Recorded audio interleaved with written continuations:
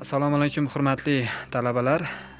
Bugungi kun hikmati qiyin ish bu biz qilishimiz zarur bo'lganda bajarmagan oson ishlarning yig'indisidir. Shunday ekan, bugungi darsimizni boshlaymiz.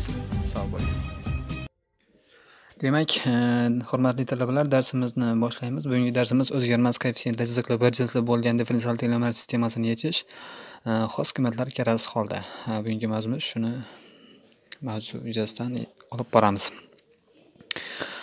Reja, boshlang'ich tushunchalar, yechish differensial tenglamalar sistemasini yechish algoritmi, misol yechish namunalari. Ushbu differensial tenglamalar sistemasini ko'rib chiqamiz. Ya'ni quyidagi ko'rinishdagi differensial tenglamalar sistemasi bu yerda koeffitsientlar I, J, K haqiqiy yoki kompleks sonlar bo'lishi mumkin. y1x, y2x va hokazo ynx noma'lum funksiyalar. Quyidagi koeffitsientlardan tuzilgan matrisa asosiy matrisa deyiladi. U quyidagicha yoziladi. Noma'lum funksiyalar transparentlangan ko'rinishda yozilgan. Quyidagi belgilashlardan foydalanib sistemani qulay ko'rinishda yozish mumkin. Ya'ni 3-ko'rinishda yozish mumkin. dy taqsim dx teng a y. Bu yerda a kvadrat matrisa, yx esa noma'lum vektor funksiya deyiladi. Ta'rif: noldan farqli h vektor uchun ushbu ah teng lambda h tenglik munosabat o'rinli bo'lsa, u holda lambda songa a matrisaning xos qiymati h vektorga esa uning xos vektori deyiladi. Hurmatli talabalar, bu asosiy ta'rif hisoblanadi. Masala yechish jarayonida ushbu ta'riflardan foydalanamiz. Ma'lumki, a matrisaning xos qiymatlari ushbu, ya'ni determinant a minus lambda i ko'rinishda teng 0 xarakteristik tenglamadan topiladi. Bu yerda i birlik matrisa deyiladi. Birlik matrisa bu, bilamiz, algebra kursidan faqat diagonal elementlari birga teng bo'lgan kvadrat matrisa bo'ladi. Teorema: agar a matrisaning lambda 1, lambda 2 va hokazo lambda n xos qiymatlari har xil bo'lsa, e'tibor bering, har xil bo'lsa, u holda uning h1, h2 va hokazo hn xos vektorlari chiziqli erkli bo'lib, Rn fazoning bazasini tashkil qiladi. Teorema 2. Ushbu yx teng y darajasi lambda x ko'paygan h vektor funksiya 3-bir jinsli sistemaning yechimi bo'lishi uchun lambda soni a matrisaning xos qiymati, h esa uning xos vektori bo'lishi zarur va yetarli.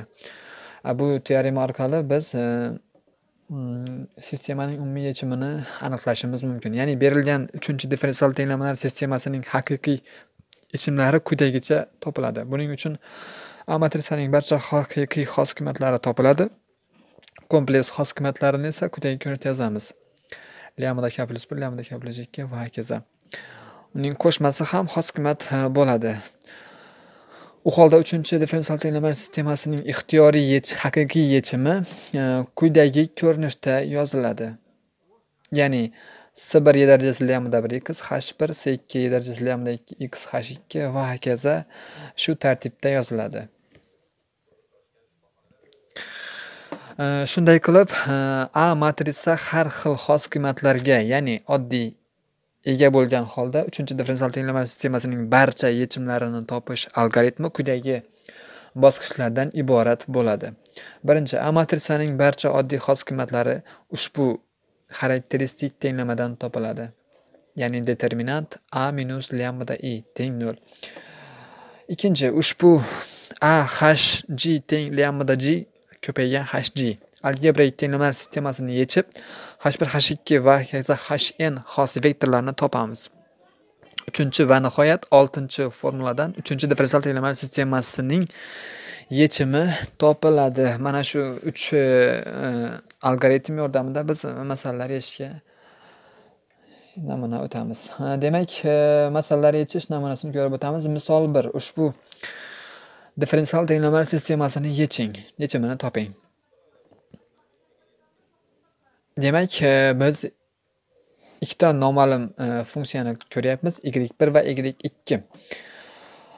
Yechish sistemaning dastavval koeffitsiyentlardan tuzilgan asosiy matritsani tuzib olamiz, ya'ni 3 - 2 va 1 1. Uning xos qiymatlarini va xos vektorlarni topishimiz uchun quyidagi tenglikdan foydalanamiz. Xos vektor x1 va x2 deb bo'lsin, noma'lum bo'lsin, uni topib olishimiz uchun quyidagi sistemani tuzib olamiz. Va bu sistema bir jinsli sistema 0 dan farqli yechimga ega bo'lishi uchun uning asosiy determinanti albatta 0 bo'lishi kerak. Bu algebra kursidan ma'lum.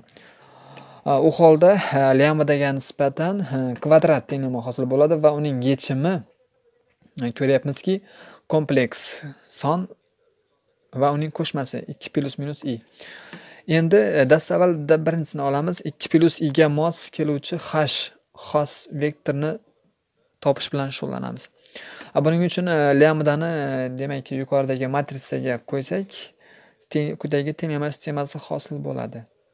Va bu sistemadan x2 teng 1 desak, x1 teng 1 + i ni topamiz va bu sistemani qanoatlantiradi. U holda xos vektor h1 1 + i 1 sifatida bo'ladi, ko'rinishda bo'ladi.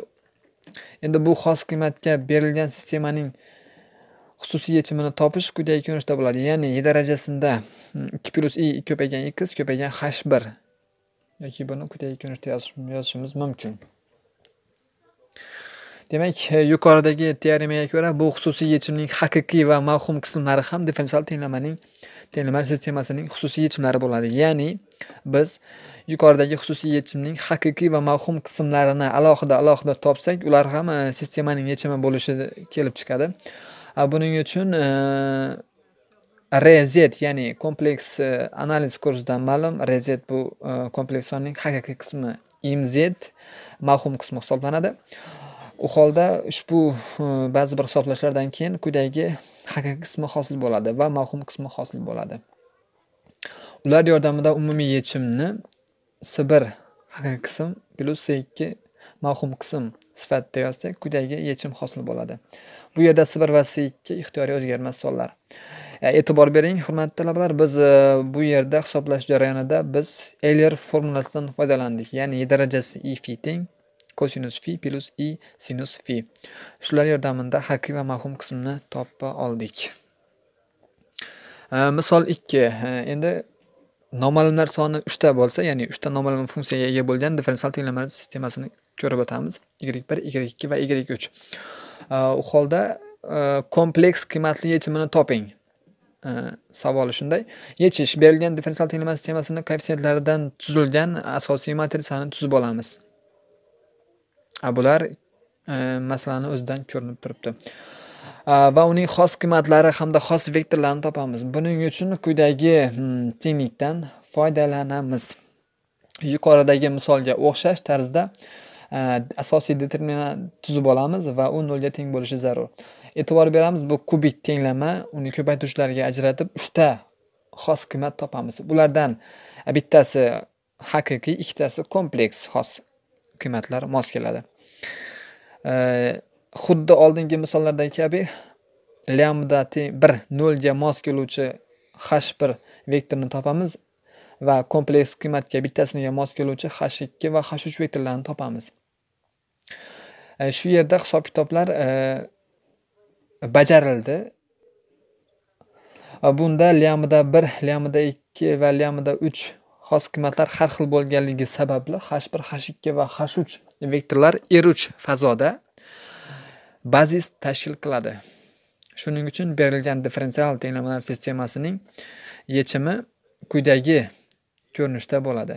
Ya'ni S1 h1 plus S2 y darajasi 1 plus i x h2 plus S3 ko'paygan y darajasi -1 minus i x h3. Uni quyidagi ko'rinishda yozib olamiz.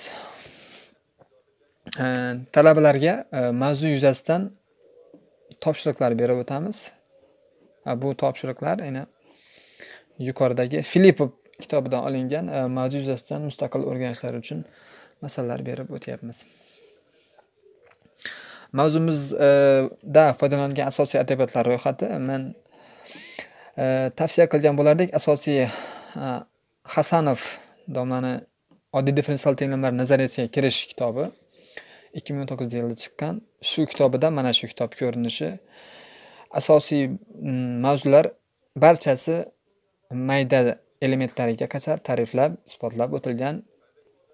O'qish jarayonida shundan foydalanishni tavsiya qilgan bo'lardim. Ikkinchi, Filipov сборник задач по differensialным уравнениям, ya'ni shu mavzuga, barcha mavzularga aloqador bo'lgan masalalar yechish. Aynan shular amaliy mashg'ulotni shular yordamida bajaramiz.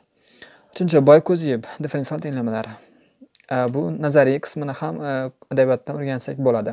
To'rtinchi, Makarets ordinary differential equation and calculus of variation. Bu inglizcha kitob.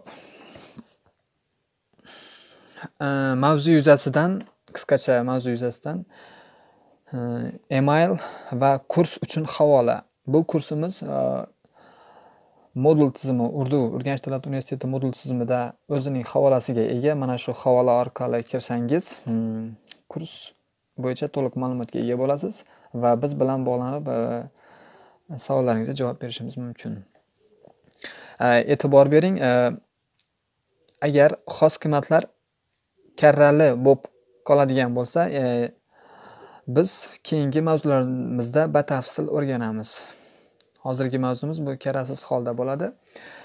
Yana aytganimizdek, Zoom dasturi bor.